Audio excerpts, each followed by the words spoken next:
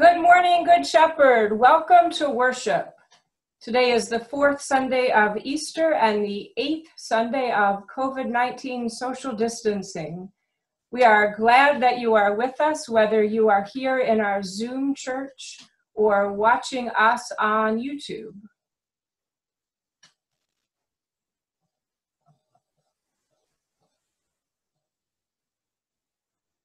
Alleluia, Christ is risen. Christ is risen indeed, alleluia. Grace, mercy, and peace to you from our risen Lord and Savior, Jesus Christ. With you. Together throughout this season of Easter, we give thanks for the enduring gifts of baptism. Joined to Christ in the waters of baptism, we are raised with him to new life. Let us give thanks for the gift of baptism. We give you thanks, O God, for in the beginning you created us in your image and planted us in a well-watered garden. In the desert, you promised pools of water for the parched, and you gave us water from the rock. When we did not know the way, you sent the Good Shepherd to lead us to still waters. At the cross, you watered us from Jesus' wounded side. In this time of pandemic, you provide life-saving water in which we wash our hands. And on this day, you shower us again with the water of life. We praise you for your salvation through water. Bathe us in your forgiveness, grace, and love. Satisfy the thirsty and give us the life only you can give. To you be given honor and praise through Jesus Christ our Lord, in the unity of the Holy Spirit, now and forever. Amen.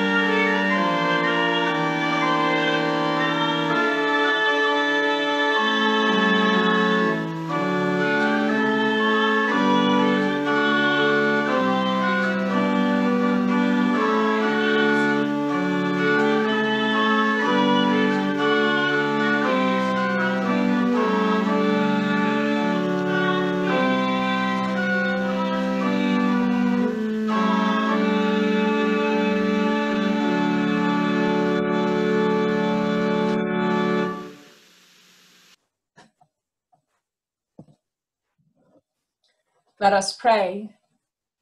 O God, our shepherd, you know your sheep by name and lead us to safety through the valleys of death.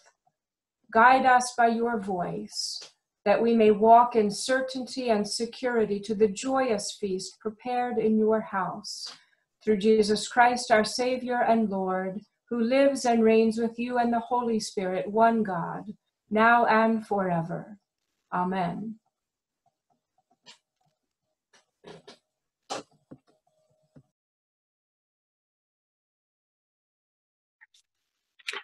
The first reading is from the book of Acts. The baptized devoted themselves to the apostles' teaching and fellowship, to the breaking of bread and the prayers. Awe came upon everyone, because many wonders and signs were being done by the apostles. All who believed were together and had all things in common. They would sell their possessions and goods and distribute the proceeds to all as any had need. Day by day, as they spent much time together in the temple, they broke bread at home and ate their food with glad and generous hearts, praising God and having the goodwill of all the people. And day by day, the Lord added to their number those who were being saved. Word of God, word of life. Thanks be to God.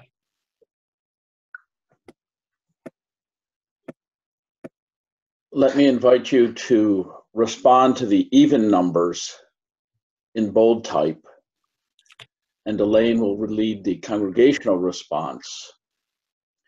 The Lord is my shepherd, I shall not be in want. The Lord makes me lie down in green pastures and leads me beside still waters. You restore my soul, O Lord, and guide me along the right pathways for your name's sake. Though I walk through the valley of the shadow of death, I fear no evil, for you are with me. Your rod and your staff, they comfort me. You prepare a table before me in the presence of my enemies. You anoint my head with oil, and my cup is running over. Surely goodness and mercy shall follow me all the days of my life, and I will dwell in the house of the Lord forever.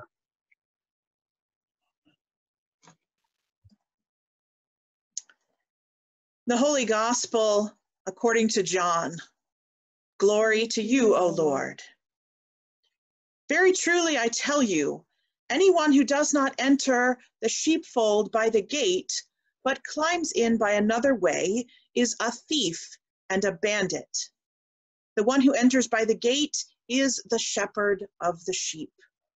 The gatekeeper opens the gate for him, and the sheep hear his voice. He calls his own sheep by name and leads them out.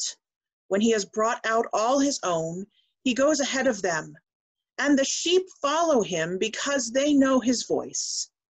They will not follow a stranger, but they will run from him because they do not know the voice of strangers. Jesus used this figure of speech with them, but they did not understand what he was saying to them. So again, Jesus said to them, very truly I tell you, I am the gate for the sheep. All who came before me are thieves and bandits, but the sheep did not listen to them. I am the gate.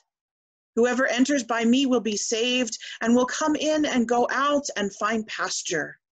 The thief comes only to steal and kill and destroy. I came that they may have life and have it abundantly. This is the gospel of the Lord. Praise to you, O Christ.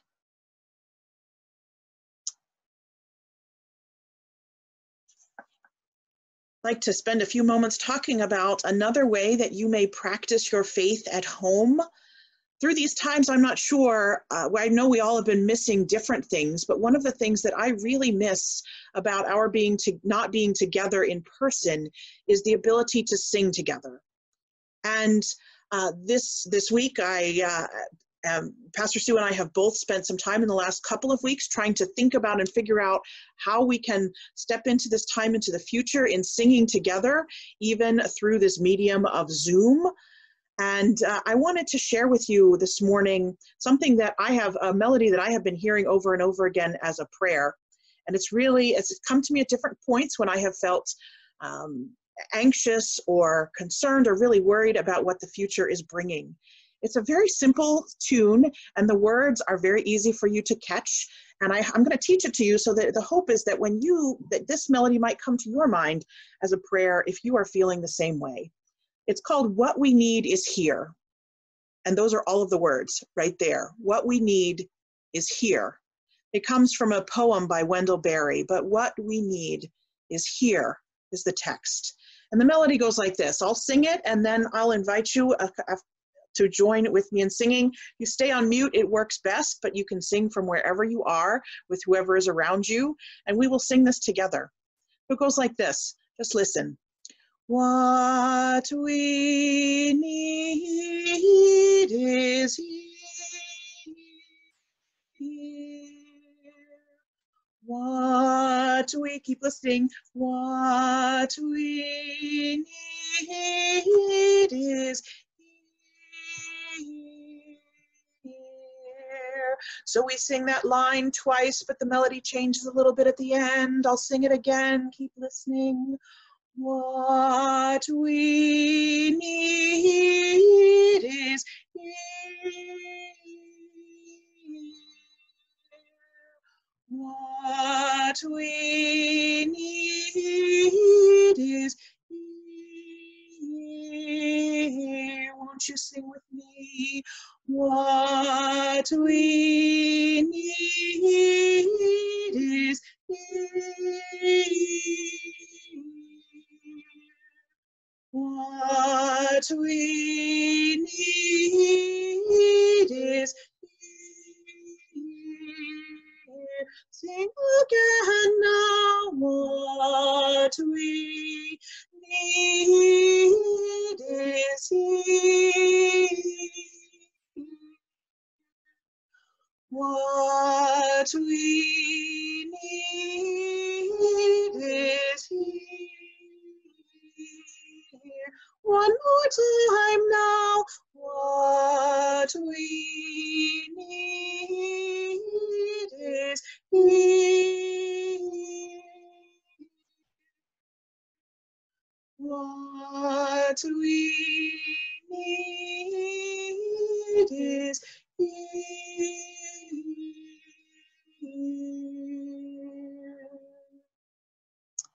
Amen.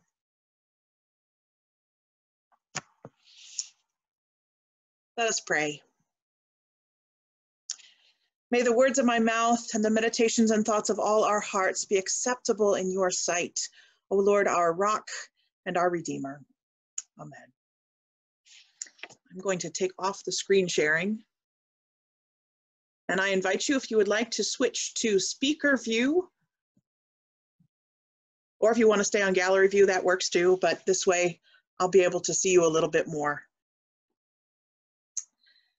Years ago, anthropologist Margaret Mead, do you remember her? I remember learning about her as a child in elementary school. But anthropologist Margaret Mead was asked by a student what she considered to be the first sign of civilization in a culture. The student expected Mead to talk about things like fish hooks or clay pots or grinding stones together. But no. Mead said that the first sign of civilization in an ancient culture is a femur or a thigh bone that had been broken and then healed. Mead explained that in the animal kingdom, if you break your leg, you die. You cannot run from danger. You can't get to the river for a drink or hunt for food. You are meat for prowling beasts. No animal survives a broken leg long enough for that bone to be healed. So a broken femur that is healed is evidence that someone has taken time to stay with the one who fell. Someone has bound up the wound, has carried this one to safety, and has tended the person through recovery. Helping someone else through difficulty is where civilization starts, Mead said. This is the lens through which I hear our Bible text for today. Today is Good Shepherd Sunday, the fourth Sunday of Easter, when every year we reflect on this image of Jesus as the great shepherd of the sheep. Each year we hear a little bit different section from John's Gospel, but the images are all similar. Jesus, the Good Shepherd, is the one who tends, protects, and provides for the sheep. You know how powerful and enduring this imagery is, as it was chosen as the name for our congregation over 60 years ago. Add to these Good Shepherd, I am the Good Shepherd texts from John, the beautiful and beloved strains we heard from Psalm 23, words many know by heart. These words fall over us every year, but I think they're especially new this year. I think in this time of global crisis and soaring death, we turn to these images and consider how God shepherds us, beyond our wants, beyond our fears, from death into life, through the valley of the shadow of death, into green pastures, beside still waters, to a table where we are all invited to feast with our enemies. Oil anoints the head, and goodness and mercy overflow all the days of life on earth.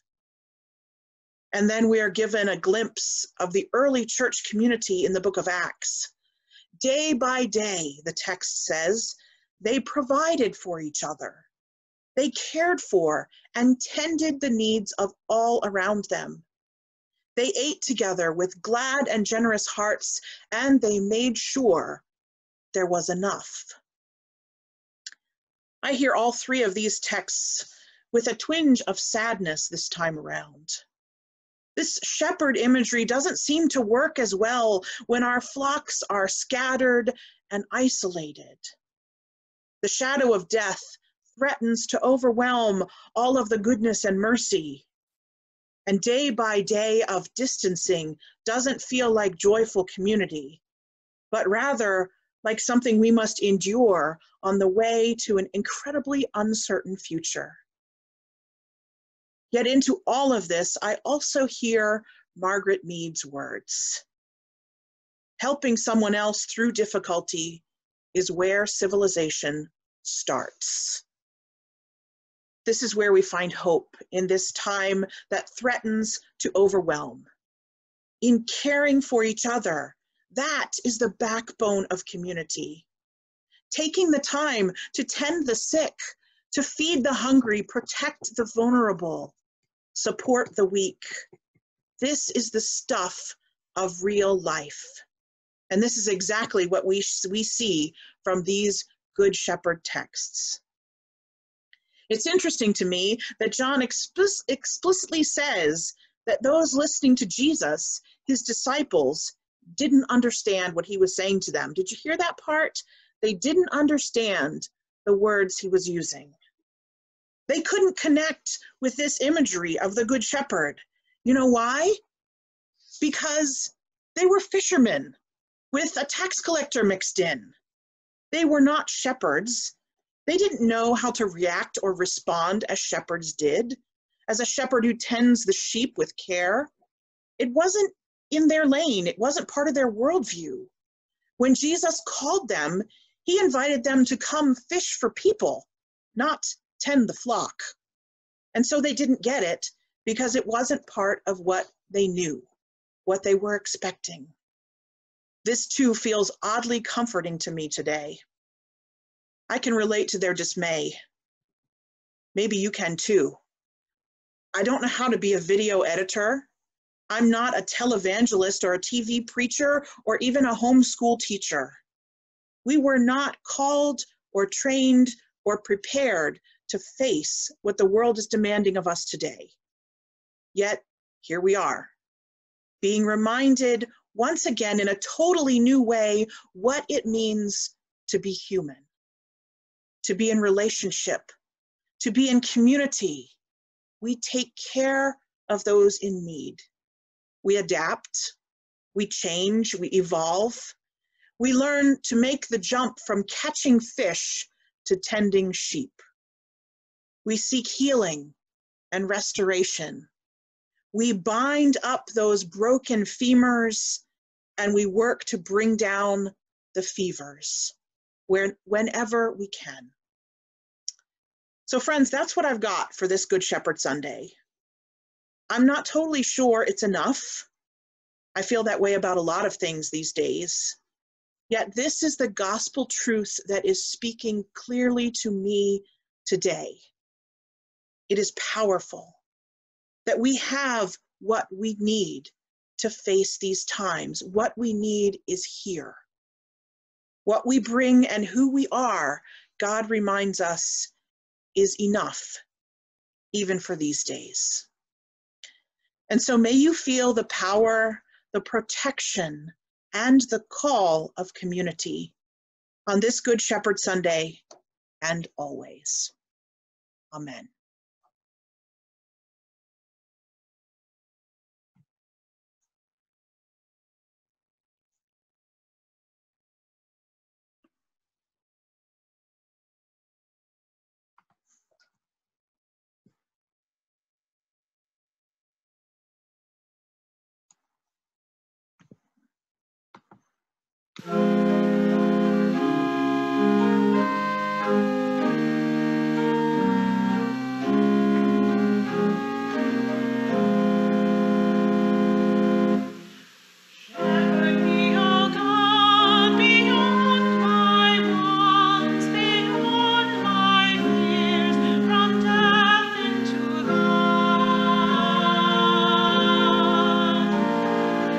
God is my shepherd.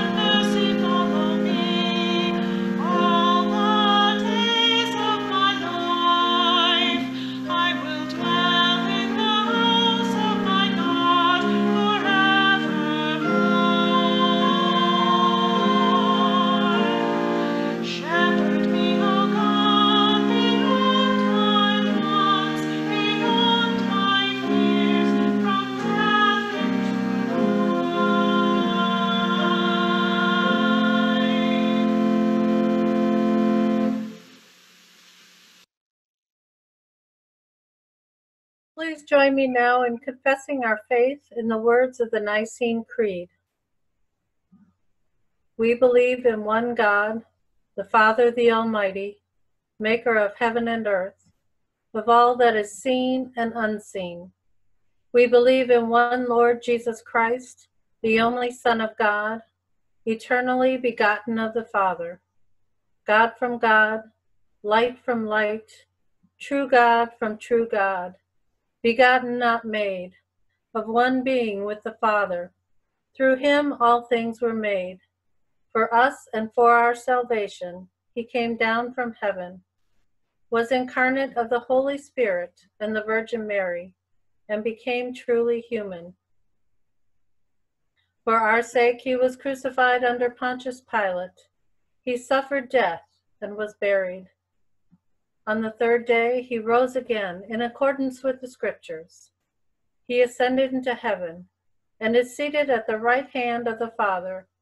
He will come again in glory to judge the living and the dead, and his kingdom will have no end. We believe in the Holy Spirit, the Lord, the giver of life, who proceeds from the Father and the Son, who with the Father and the Son is worshipped and glorified, who has spoken through the prophets. We believe in one holy Catholic and Apostolic Church. We acknowledge one baptism for the forgiveness of sins. We look for the resurrection of the dead and the life of the world to come. Amen.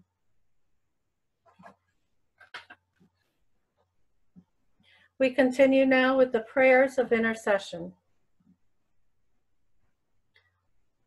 Uplifted by the promised hope of healing and resurrection, we join the people of God in all times and places in praying for the Church, the world, and all who are in need.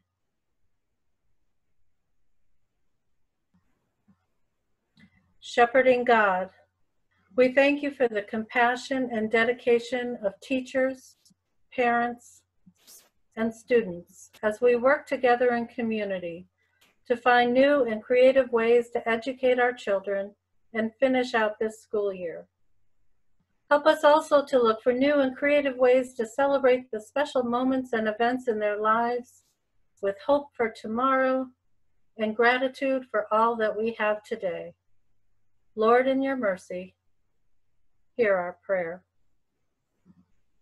Loving God, be with all those on the front lines of this pandemic.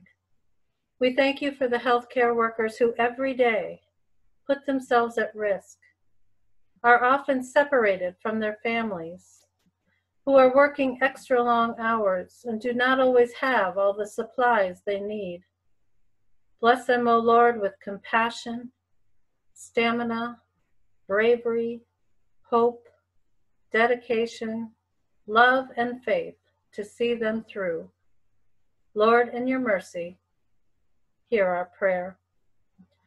Compassionate God, we hear on the news about farmers having an excess of produce they cannot sell, while at the same time, we hear about people around the world who are truly starving. People standing in long lines, sometimes over a mile long, just hoping to receive food day after day. Help us to know how we can reconcile this situation, to find ways for all to be fed, to get food where it is most severely needed, and feed the hungry as you have asked us to do. Your work, our hands. Lord, in your mercy, hear our prayer. Guiding God, be with all world leaders, governors, county executives, mayors, and anyone else who is in a position to make decisions about how and when we might reopen businesses, restaurants, stores, public facilities, and all other aspects of our lives that have been put on hold or closed. Guide them all in making the right and best decisions for the right and best reasons. Lord, in your mercy, hear our prayer. Faithful God, we ask that you be with our pastors and all clergy of all faiths all over the world, who are finding new and creative ways to be church and tend to their flocks. Sustain them with your love and care. Strengthen them with words of faith, comfort, and hope. And help them to help all of us to remember the power of prayer and the steadfastness of your love. Lord, in your mercy, hear our prayer. Healing God, you carry us tenderly. We pray that you be with all the people who suffer with any type of illness. Today we pray especially for some of those who are known to us. Lois, George, JC, Karen, Mel, Ellen, Nancy, Stephen, Elise, the family of Art, Colette, Michael, Lois, Jennifer, Lori, Nancy, Susan, Diane, Neil, the family of June, Debbie, Suzanne, Cara and her co-workers, and Susan. Help them to feel your healing presence with them. Lord, in your mercy. The congregation is now invited to offer their prayers of thanksgiving, intercession, or praise. Please use the chat feature or speak the prayers aloud in your homes.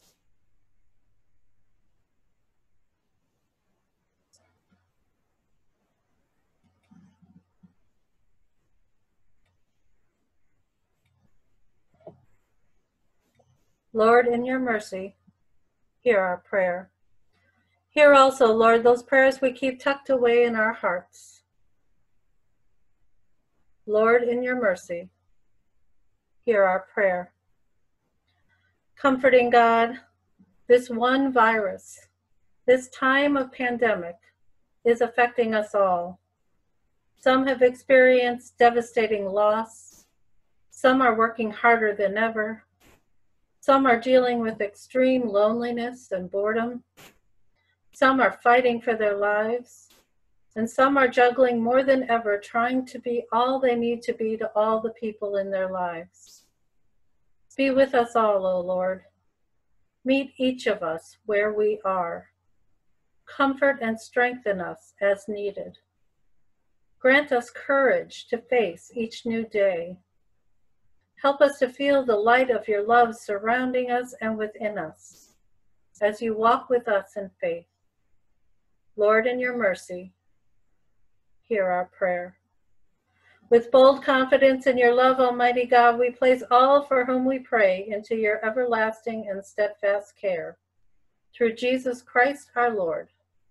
Amen.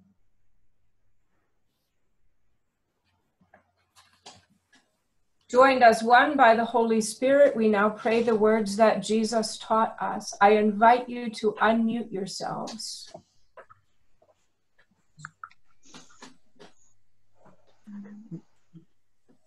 Our Father in heaven, hallowed be your name. Your kingdom come, your will be done, on earth as in heaven. Give us today our daily bread. Forgive us our sins, as we forgive those who sin against us. Save us from the time of trial, and deliver us from evil. For the kingdom, the power, and the glory are yours, now and forever. Amen. We turn now to our offering. We are church together even when we are forced to be apart. And Pastor Kathy and I are so grateful for the ways that you have continued to support Good Shepherd's Ministries by your giving, by your showing up, by your faithful prayer. There are 3 ways that you can contribute financially to Good Shepherd's Ministries. First, you can write a check and drop it in the mail. Send it to us at our address, 1530 Falk Road, Wilmington, Delaware, 19803. That continues to be probably the easiest way for us to receive and process your offerings. You can go to our website, www.goodshepherd-wilmington.org, and click on our Give button. Or if you have a smartphone, you can scan that QR code, and that will take you immediately to our online giving portal where you can give by credit card. If you have an iPhone, it should work if you open your camera and focus on the QR code. If you have an Android phone, you probably need a QR reading app. But either way, or any of those ways, we are very grateful for all of the ways that you support our ministries.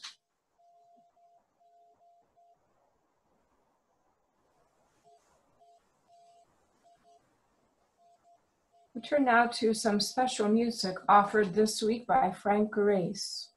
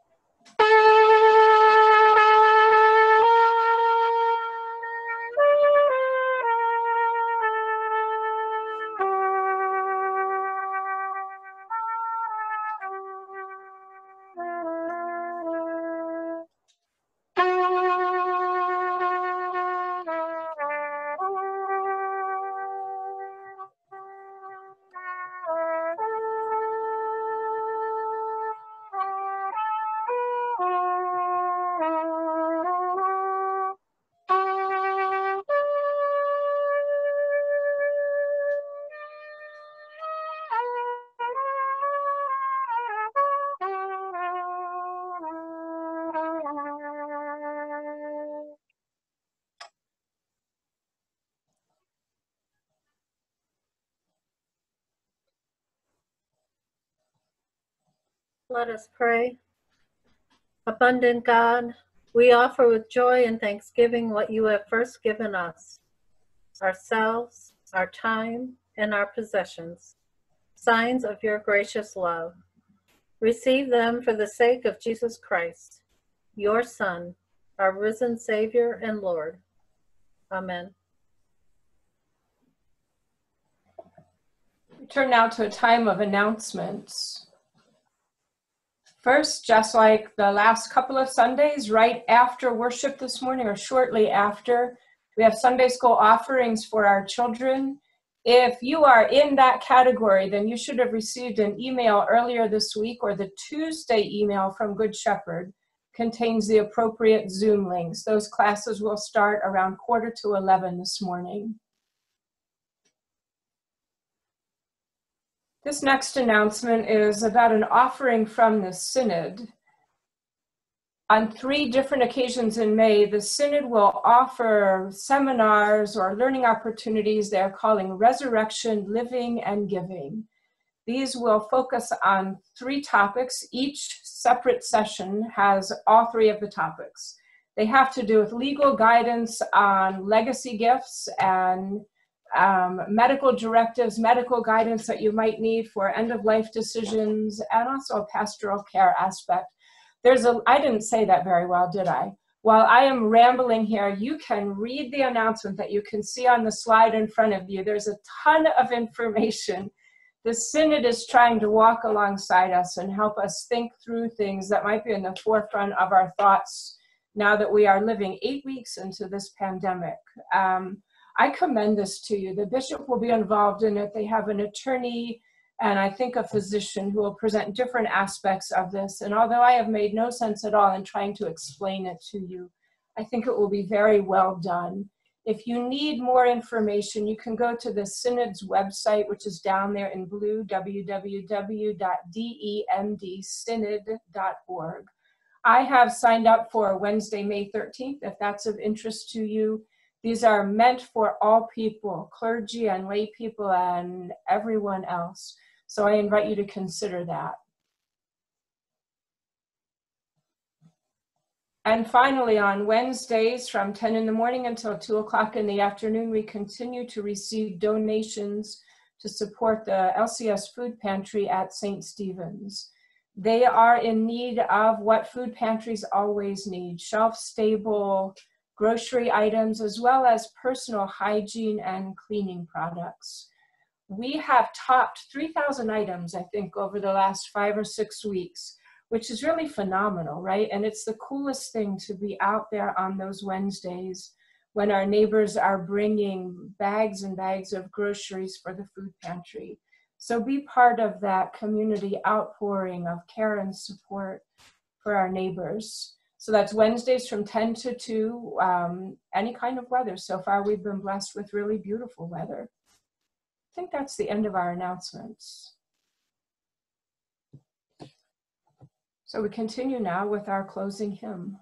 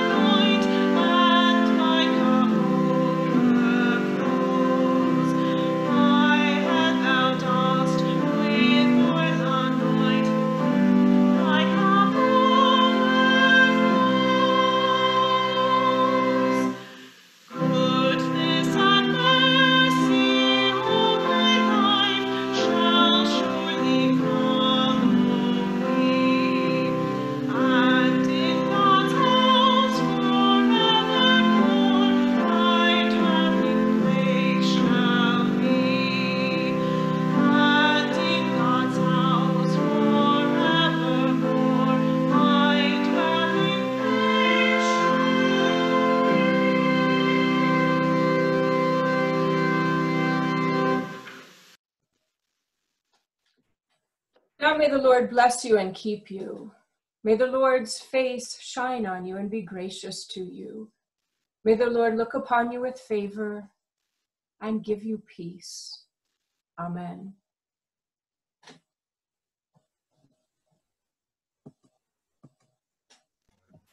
Devote yourself to the teachings of the gospel, to your prayers and our Christian fellowship day by day, for they will lead you to a glad and generous heart. Walking together in Christ, we grow in faith and love to share Christ with the world. Go in peace, share the good news. Alleluia. Feel free to unmute yourselves and join me in this last line. Thanks be to God. God. Hallelujah. Hallelujah. Thanks be to God.